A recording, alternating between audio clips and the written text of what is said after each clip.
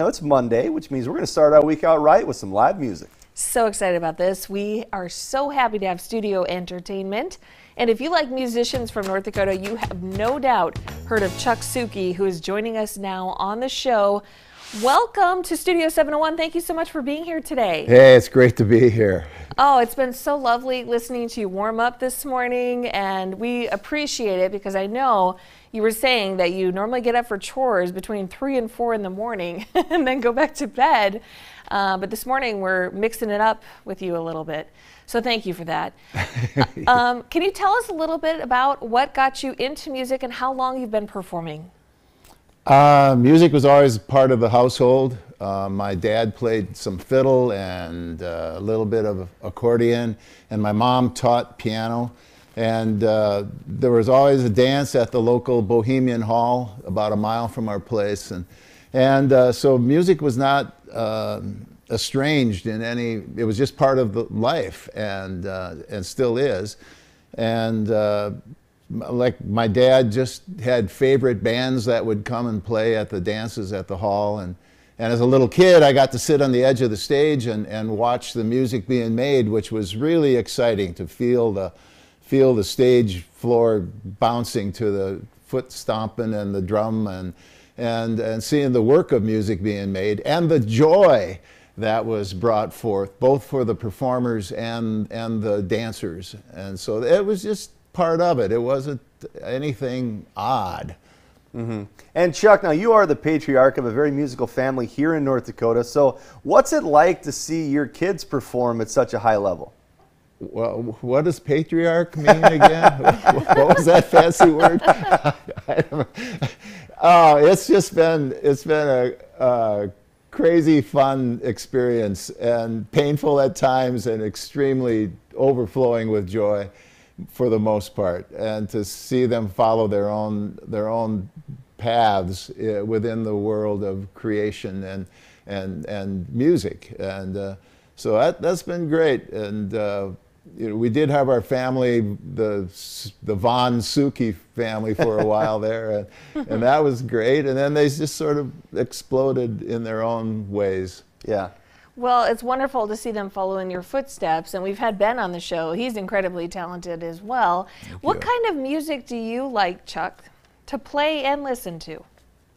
Well, just what I do, basically. I've always been attracted to the more earthy side of things, and so the idea of acoustic guitar, the wood and metal, and just my voice, that's always been a main attraction. So early on, for role models, early on, there were guys like Eddie Arnold and some of these country players that really played and had just real guitars and played them. So, but I didn't start playing guitar till I was in the junior in high school. And then, of course, by then the urban folk revival was starting to happen. So there was the Bob Dylans and the Peter, Paul and Marys. And again, it was kind of that on the earthy side of things. And that just fit in with my lifestyle on the farm. Sure, and you got your guitar with you today. What are you going to be singing for us, sir?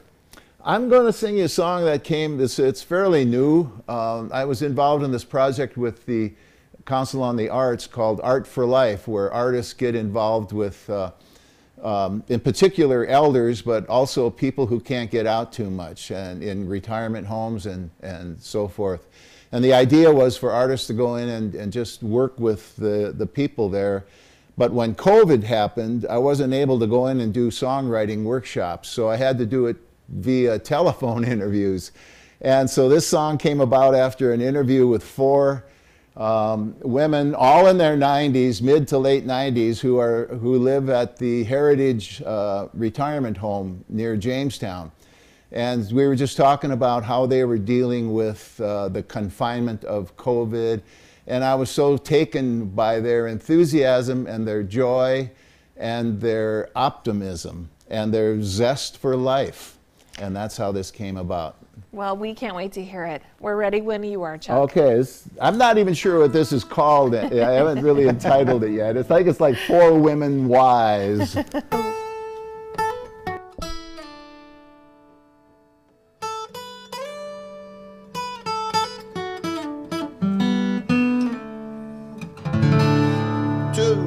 before. Donna was a small town girl, met the man who changed her world. A farmer with a wheat field long. 30 years they worked it on. When he passed, she carried on, farmed alone. A quarter century. She talks about the days to come, to be afraid she ain't been one. Never bored, never have been.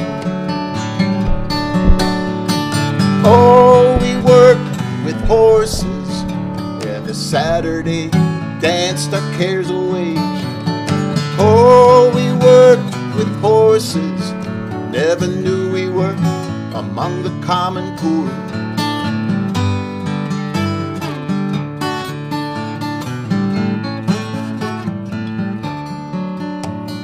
Gladys grew up farm girl strong, met a man she loved right on.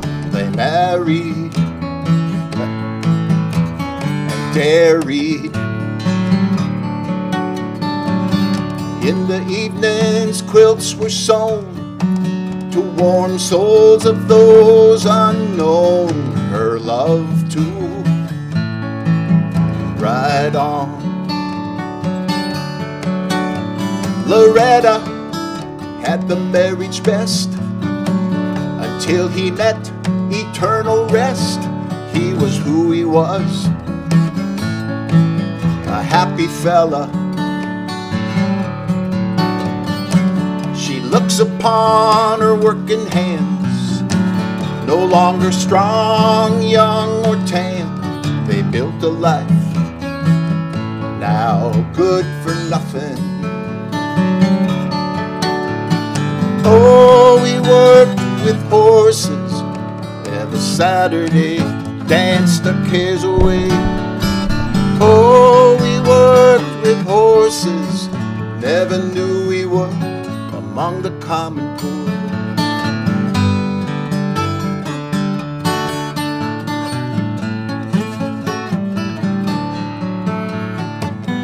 When they talk of what's to come, it will be toughest on the young, who don't know joy can get you through, who never knew what we had to. Frances, filled with fortitude, she's got a gift, good attitude, young at heart, most important part. It was a pretty darn good life. I was a pretty darn good wife to a pretty good man. You do the best you can. Oh, we worked with horses, every Saturday danced our cares away. Oh, we worked with horses, never knew we were among the common poor, never knew we were among the common poor.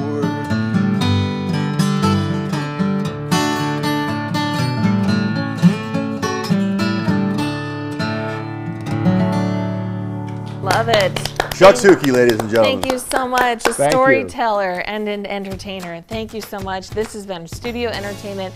We get to hear one more performance from Chuck a little later in the show. Stay tuned for that. But coming up next, do you know what a doula really does? We get to ask two women who want